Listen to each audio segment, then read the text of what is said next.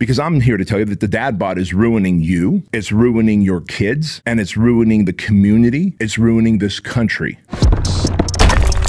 Welcome to the Bedros Keuilian Show. Hey friends, welcome to the Bedros Keuilian Show. My name is Bedros Keuilian, and I've got crazy news for you. I have discovered the most dangerous man in the world. That's right, I've discovered the most dangerous man in the world. I'm going to tell you all about this man.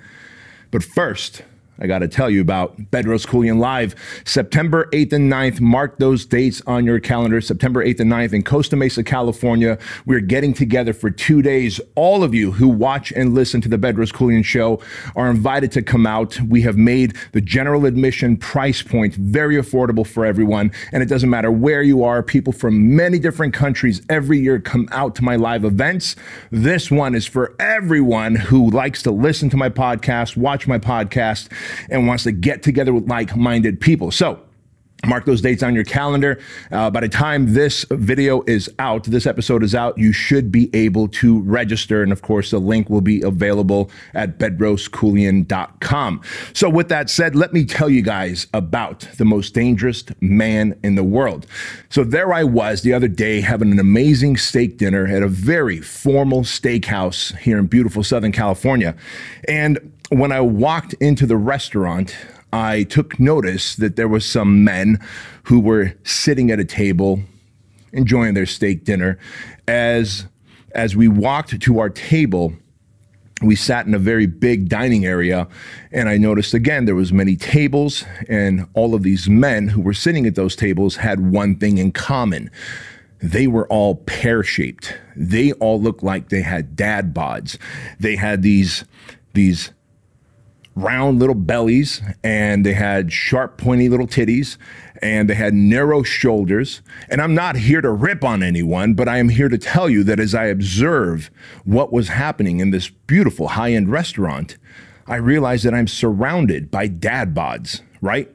And I don't know how you feel about dad bods. I know there was some surveys out there that talked about how women find dad bods attractive. I'm also going to tell you something about that in just a minute, and we'll get to it.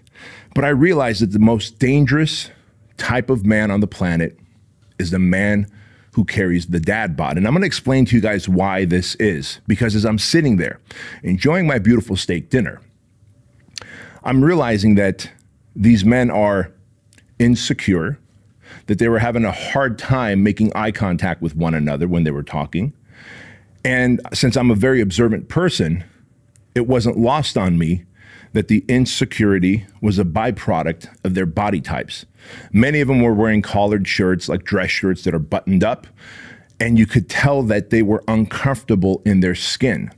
You could also tell that because all of them carried the same type of dad bod, that they felt that this is now normalized and it's okay to walk around looking like a schlepp rock. And I'm here to tell you guys that it is not. Because you are the most dangerous kind of man if you are carrying a dad bod, and if you're either proud of it or you feel like there's nothing wrong with it, because there's everything wrong with it. Because I'm here to tell you that the dad bod is ruining you, it's ruining your kids, and it's ruining the community, it's ruining this country. And I'm going to break that down for you because I don't want to just make a bold statement like that without giving you the reasons behind it, right? See, when a man carries a dad bod, when a man is 30, 40, 50 pounds overweight, and he's shaped like a pear or a pumpkin, right? Skinny little legs, wide midsection and belly, narrow shoulders, no pec muscles, just all titties. What you end up doing is you end up putting your body at risk. And I'm talking about, these are men in their 30s and 40s. Like, I'm 48 years old. I can look at another man and gauge his age. These were dudes in their 30s and 40s who had no business being built like that. However, they have accepted it. And we'll get to the reason why in just a moment.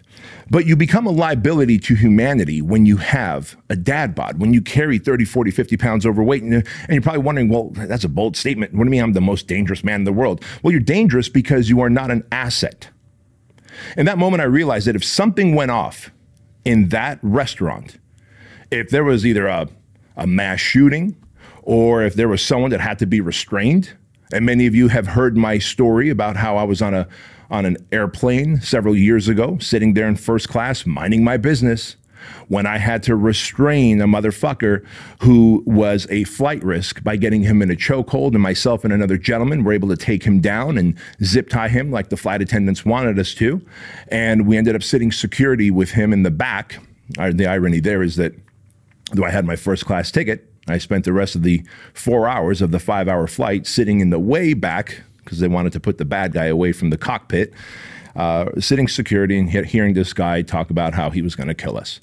And what I'm here to tell you that as I'm looking around in that restaurant, I was hard pressed to realize that there's no ally for me. If something went down, there was no ally that I could count on to help me secure people, to help me fight off a bad guy. And this isn't about what I'm looking for. I'm realizing that each one of these people, they have a wife or a girlfriend with them. They probably want to protect that wife or girlfriend. They probably, and the tables where there was all men, I imagine they have a spouse at home. Maybe some of them have kids at home and they want to be able to make it back to their kids, but they've become a liability. And if you think I'm being a pessimist by saying, look, what if something happened in that steakhouse? I mean, we're hearing about people doing wacky things in wacky places these days, right? So to me, it's not that far-fetched. To me, it's not far-fetched for a man to be prepared for anything. But this is beyond being prepared to fight or to defend yourself or to be able to take someone down. This is straight up, when I say ruining your life, you are literally pre-diabetic. You are hypertensive, as in high blood pressure. You probably already have your arteries getting clogged up with cholesterol.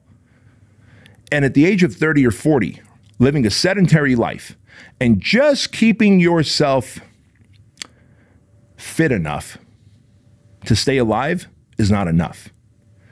You may have all seen that video, and while it wasn't a man, it was a woman. I think it was a woman maybe in her late 30s, early 40s. She was massively overweight. She took her child out of the car, put the child in the stroller in the parking lot, and the stroller started to roll away and she fell and was unable to get up.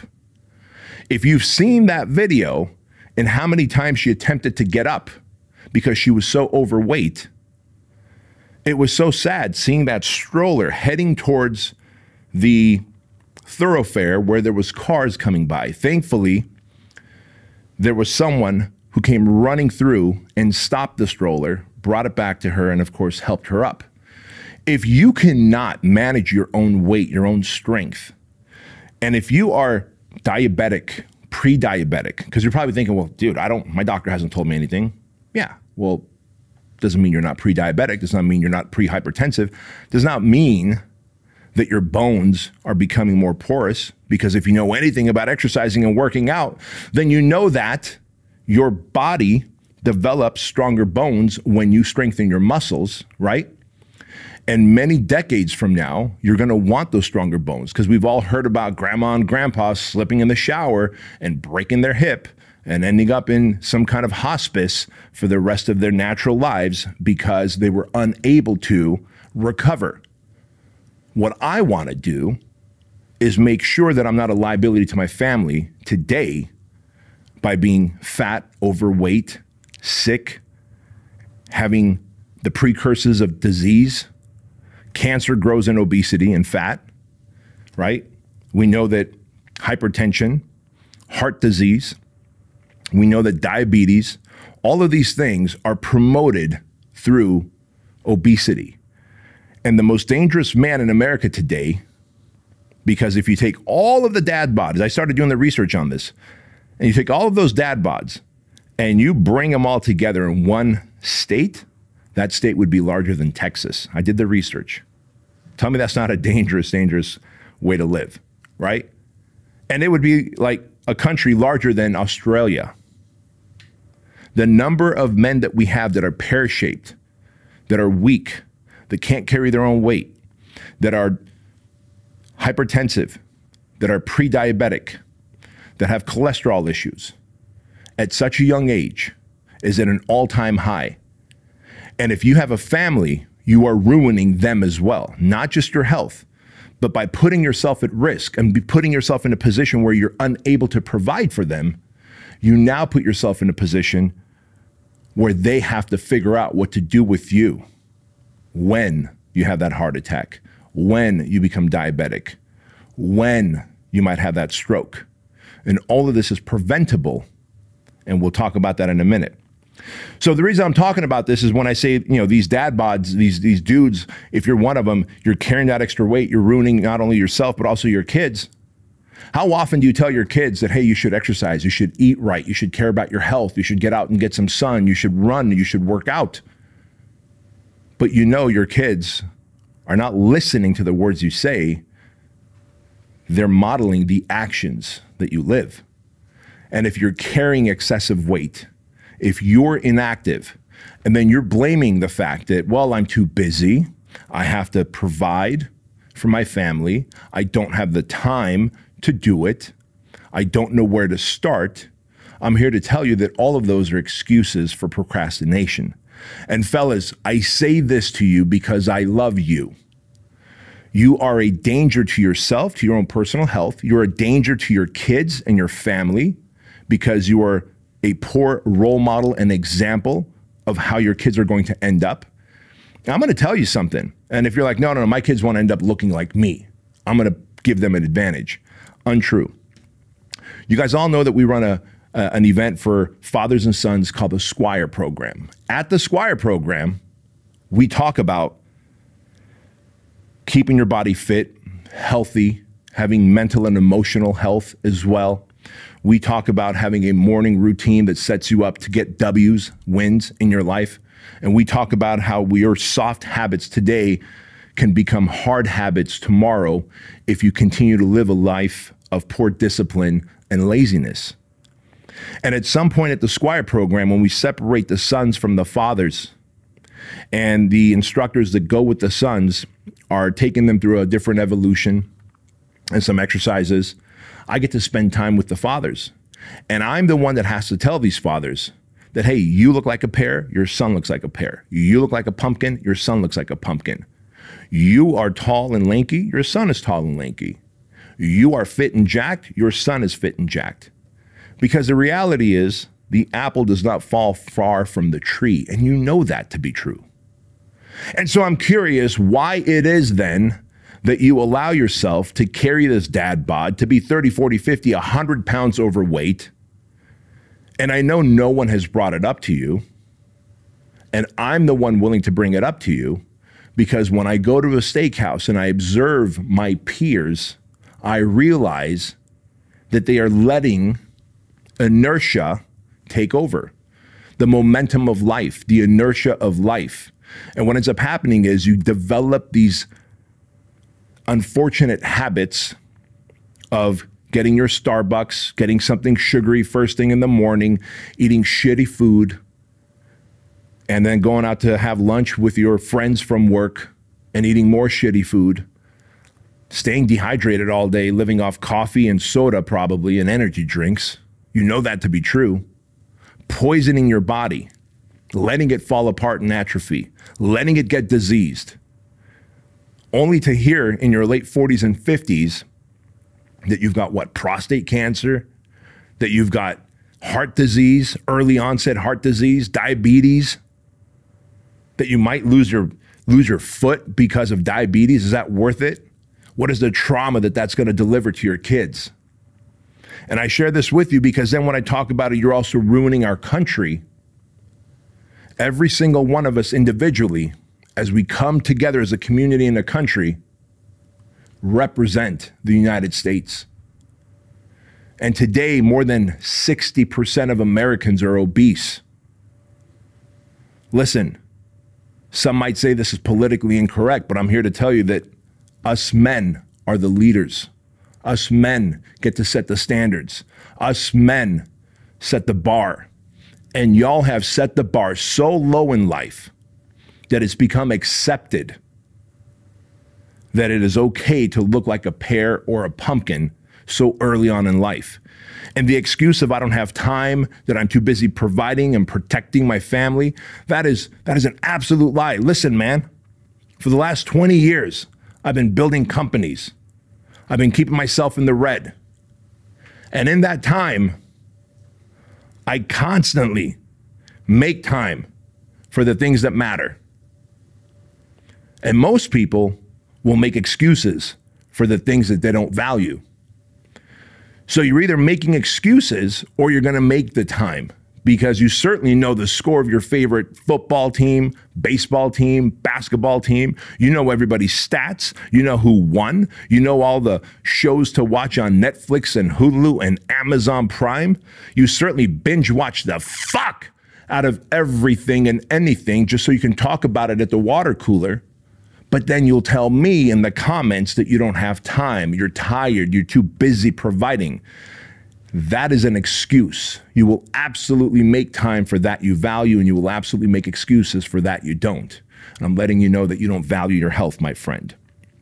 Now let's talk about this, because in 2014, 2015, surveys started to pop out that women are actually attracted to dad bods. What an absolute lie that is. If you think that women are actually attracted to dad bods, bro, you're nuts. Every woman is genetically coded to look for the most physically fit, financially stout, mentally strong, intelligent man, because they realize that is the man that they want to have a child with, build a family with, because that is the man that is going to ensure their survival at the highest level. However, what you see on the survey is different than what I just told you. You see, because it is the majority of the insecure women out there who are responding to surveys like that. And for them, they do want a dad bod. But not because they're attracted to the dad bod, but because the guy who carries himself 30, 40, 50, 100 pounds overweight, he's more docile. He's easier to control and manage. And truth is, he sets and accepts a low standard, which means she can be fat and floppy as well. And what does that mean? He's less likely to step out on her. He's less likely to argue with her. He's more likely to fall in line.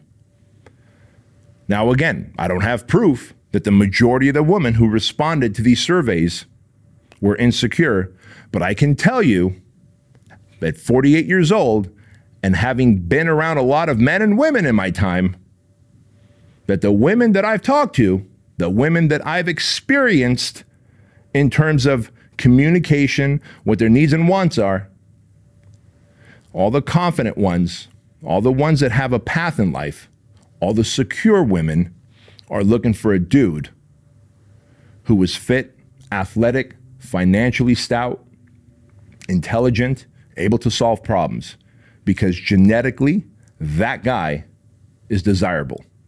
For an insecure woman, she wants the broken-winged, the broken-horned guy who is limping along in life. And all of you dudes out there who are carrying that dad bod have put yourself in a position to only be attractive to insecure, out of shape, low self-esteem women.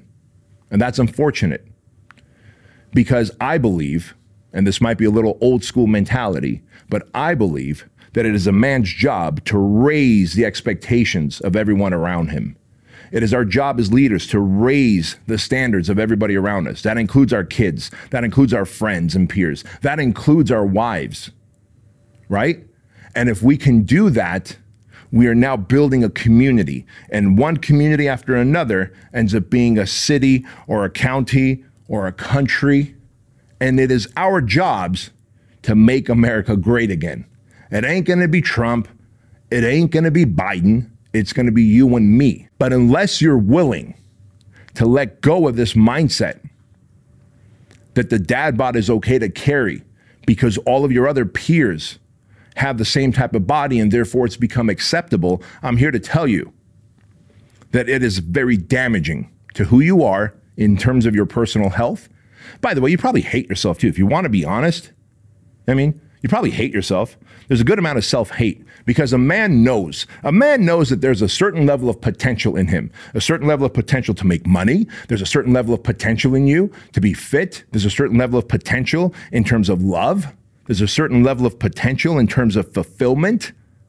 And when a man is far from those potentials, he begins to hate himself. He begins to experience guilt. He begins to experience anxiety and depression. That is your conscience speaking to you. Because when you are complacent and lazy, undisciplined, you become depressed, anxious, and carry self-hate. And if you're carrying self-hate, how do you think you're going to love anybody around you? You can't. You can't show love to your friends. You can't show love to your wife. You can't show love to your kids, not to the depth and to the measure that those people need. And this is why I believe divorces happen. You hate yourself so much that you transfer that hate to your kids, your friends, your work, your spouse, your relationship. And I believe it is a man's duty, it is a man's obligation to keep himself fit and athletic. But it goes beyond that, right? Because if you know anything about me, I don't necessarily believe that there's a God out there. I do believe in universal consciousness. I do believe when someone says God, I just hear the universe, right?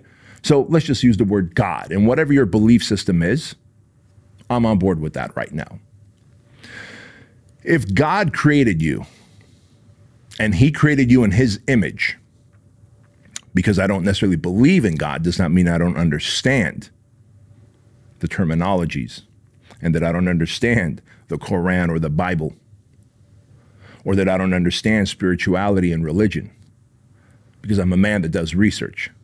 I'm a man that studies, and I'm a man that thinks for myself.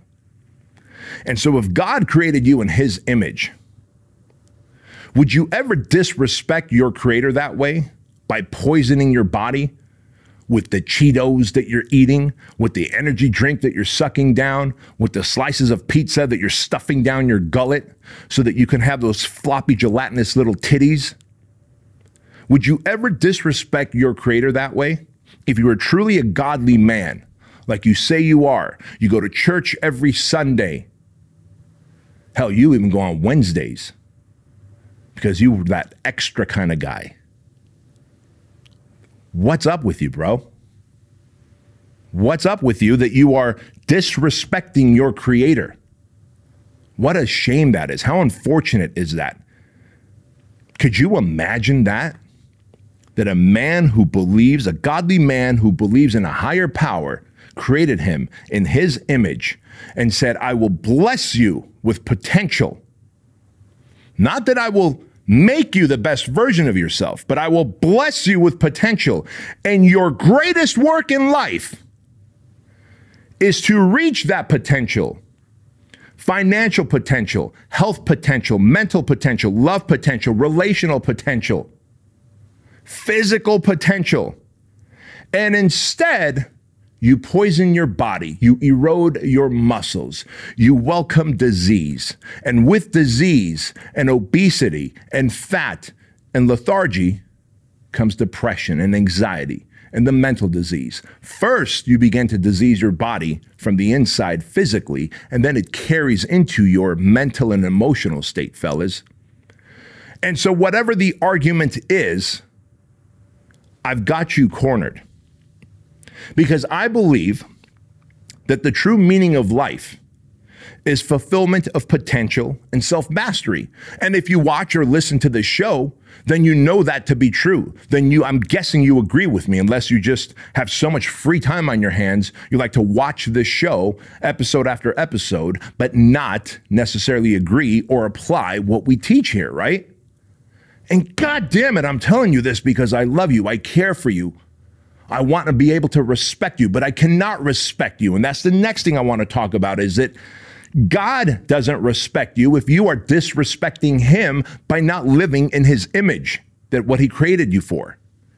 If he created you with a certain level of potential and you are not working hard to reach that potential, and if you're like, but I am, Bedros, I am working hard to reach my potential that God put in me. You are, with a fat, floppy body that's diseased, that has low energy, that has no strength, that has no ability of endurance to go through the hard times, the inevitable hardships of life. You have to be physically strong. I'm not talking about just be jacked so that you can look good in a fucking tank top and 3-inch shorts. I'm talking about being fit and athletic, having endurance so that you can be a role model to your kids, so that you could be a role model to your community and country, so that you will have a lengthy, healthy life without being a liability to your family, so that God will not feel disrespected as he made you in his image, right? So where is it? And if you want my respect, and if you want my respect, and you want the respect of others who have made it in life, who are successful, who are doing something great, who are working hard. 20 fucking years I've been working towards my greatest potential in every category of life. So what gives you the right to be respected at the same level that I am? It doesn't. You can't, and therefore I can't respect you. I want to respect you. I will love you from afar as a brother. I will message to you. I will speak into you. But I cannot respect you. And I need you to respect yourself first, because if you did, then you would do these things that we're going to talk about next. So what now? What do we do now? It's simple enough. You exercise. You exercise daily. You exercise first thing in the morning. I'm telling you, if you're the kind of person that is exercising at night, that better be your second workout of the day. Because you are not going to have enough energy, enough willpower, enough thunder in the gas tank to bring it in the evenings after a long workday. And therefore, you are again putting your body last. And when you put your body last, your body is the first domino that your mind and your emotions and your money and your relationships follow. That's just the case. Now, is that to say that everyone who's lean and jacked also makes a lot of money, also has great relationships? Absolutely not. But those same traits that it takes to burn fat, build muscle, to eat clean, to fuel your body, to stay focused and disciplined, to delay gratification, all of those things, by the way, is what's required to be financially successful as an entrepreneur or as someone who's working his way up in a career. Like, if you really want to do well in life, in your marriage, in your relationships, with your kids, with your family, in love, in friendships, business, you ought to consider working out and eating right. Because when you do, and you make the focus on your abs, like I want abs, I want to see muscle separation, I want to see veins and vascularity across my body. When you make that your focus, see, first you're going to think, this guy's very vain. He's very visually committed to how the male physique looks like. Untrue. To get to that physique, it takes a high level of focus, discipline, consistency, delayed gratification, sacrifice. And it takes all those traits for a great marriage. It takes all those traits for a great successful business. It takes all those traits to win your sovereignty and financial freedom. It takes all those traits to be loved and respected and admired by your peers. The reality is people don't respect an undisciplined, unfocused, inconsistent person who flip-flops in life. They just don't. You know that. Everybody respects someone who's focused, disciplined, fit, financially stout, able to articulate, intelligent, someone who knows how to communicate.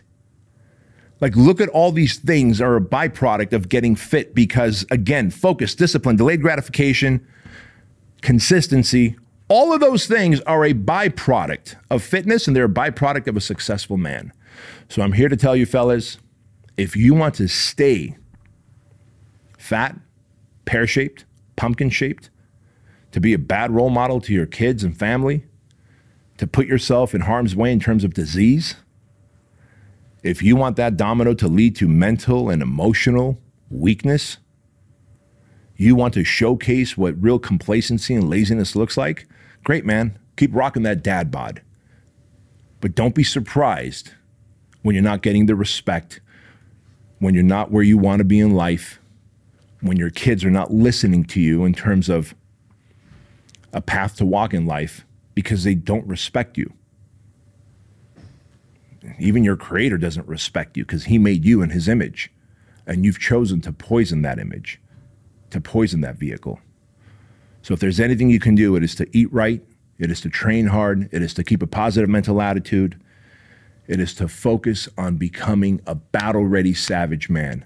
And when you make that commitment to becoming a battle-ready savage man, you will have the money, the meaning, the legacy, the focus, the relationship, and the sovereignty that you're looking for. And above all, you'll have the respect of the people that you look up to. You will now become a peer of them.